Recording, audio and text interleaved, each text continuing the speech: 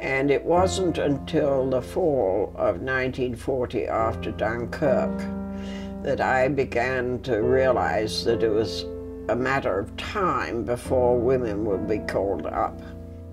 I decided instead that I would volunteer for the Land Army. So I went up to see the owner of this apple orchard farm, and he just said, "Yes, I'll arrange things." And Elaine came, I remember, during that period. She was a little older than most of the land girls, but she was not that much older than ourselves. Her husband was in the RAF. He had come when he was on leave and visited the farm.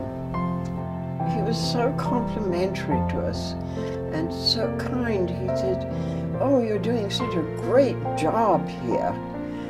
And we looked at him, I think in amazement, and said, "Gosh, we're doing nothing compared to what you're doing." And we really felt that way. We were in absolutely no danger, and he was an RAF bomber pilot and was in constant danger, flying over Germany and flying back.